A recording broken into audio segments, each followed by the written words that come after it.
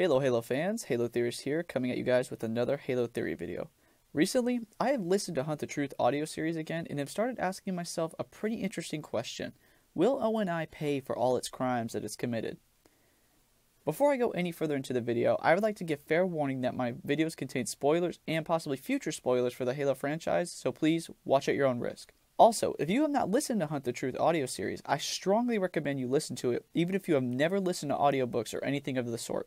It is an extremely well put together series with incredible voice actors and everything good about Halo. As a fair warning for this as well, I will be mentioning huge Hunt the Truth spoilers in this video, so again, please proceed at your own risk. Now moving on, for anyone who has played Halo 4 and 5, they have heard of the term ONI, or Office of Naval Intelligence. This is a group that is comprised of multiple sections, some much more unlawful than others, and is responsible for the overall intelligence for humanity in the Halo universe. Jameson Locke, the fireteam leader of Osiris and one of the main characters in Halo 5, was an ONI hitman who eliminated important targets ONI deemed necessary to kill before he ever became a Spartan. Even though he is now a Spartan, he still bears the ONI insignia on his armor. This is somewhat pointed out in the Halo 5 campaign by the Arbiter, who clearly knows of ONI's notorious reputation even though he is not part of humanity.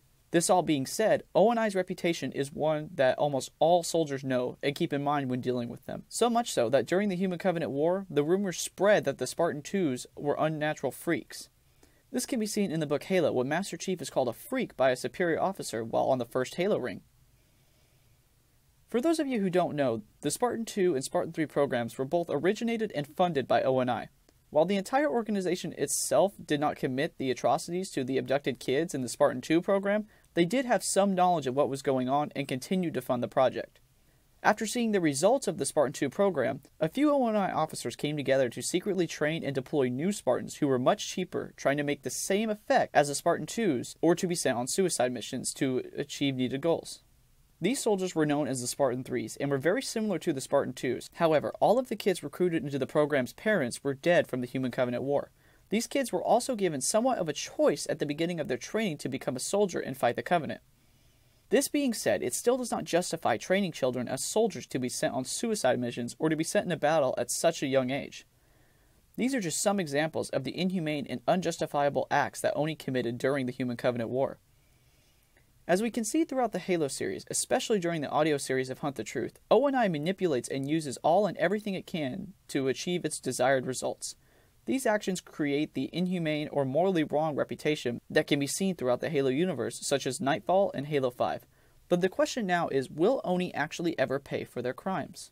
At the beginning of Halo 4, Dr. Halsey is being interrogated for her creation of the Spartan 2s, and mentions that she has already been interrogated by 2 ONI officers prior to the gentleman we see at the time. While Dr. Halsey says during the interrogation, and in Halo 5, that the creation of the Spartan 2s was all for the greater good, she is still paying for her crimes. One of the only other instances that we know of where an ONI officer or affiliate is being accused of their crimes is during Hunt the Truth audio series. During the first season of Hunt the Truth, the main character Benjamin Giroux learns of the backstory of the Spartan 2s while doing a story on the Master Chief. This eventually leads to ONI hunting Benjamin down and his timely meeting with a person named Pharaoh. Pharaoh convinces Benjamin that he must expose ONI for what they are and presents an opportunity to show UNSC top brass some of the atrocities they have committed. While Benjamin does successfully send this message, he is later captured by ONI and taken to what is called Midnight Facility.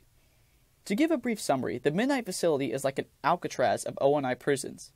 The people who are kept are going to stay for life, and if you were to escape the prison, there would be nowhere to go.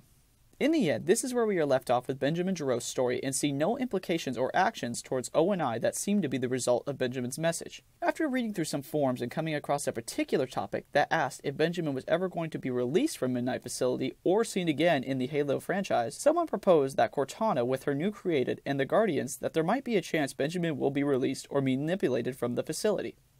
To expand on this, I mean that Benjamin could be used to expose ONI as a tool for dividing and conquering humanity by making them distrust one another. We know that there is an AI at the Midnight Facility, and that the Guardians have an EMP-like power. This could possibly shut down all systems.